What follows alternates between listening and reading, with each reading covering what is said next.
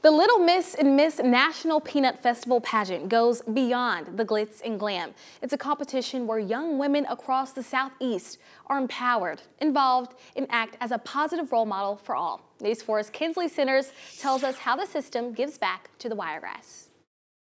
Bayla, the Miss National Peanut Festival pageant is a staple here in the Southeast, which all started more than 80 years ago with this purple dress. It was worn by Elizabeth Johnson, the first ever Miss Peanut from Headland, Alabama. The first queen to reign, with many, many more to follow. Growing up, it was so surreal to watch other Miss National Peanut Festivals grace this role and impact the Wiregrass in such a large way. Queens like Leah Whitehead, the newly crowned Miss National Peanut Festival from Jackson County. To me, it's the opportunity to just love on the people here and to show them God's love and to be a representative and to be someone that the little girls who were like me. She is not reigning alone. It means a lot because when I won, it was like I was excited to represent the whole Wiregrass. The pageant builds a sisterhood, which instills good qualities on both sides. I believe that there are people who are outstanding role models in their community. They have great morals. They're someone that every little girl can look up to.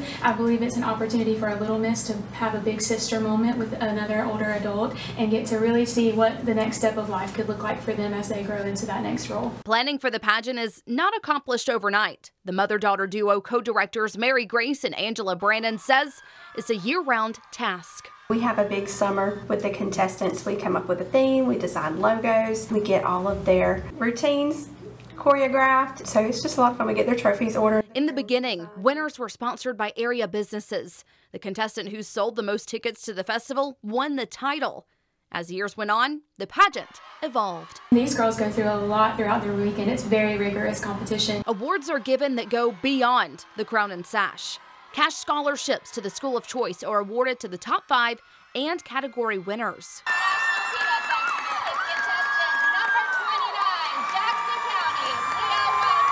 During pageant weekend, contestants compete in categories like interview, evening gown, verbal communication, on-stage questions, and even knowledge of peanuts. It takes a lot of self-discovery and a lot of preparation. Competing in the Miss National Peanut Festival pageant is a family legacy for some. I'm just very proud of her. Like Leah Whitehead and her mother, Ramona Shelton. I was a contestant 30 years ago. Years filled the gap of their competition, but one goal stayed the same. For us, it's about representing where we're from. When I competed, I just wanted to represent my town and do the best job I could to represent the city where I was from and to do my community proud and my family proud.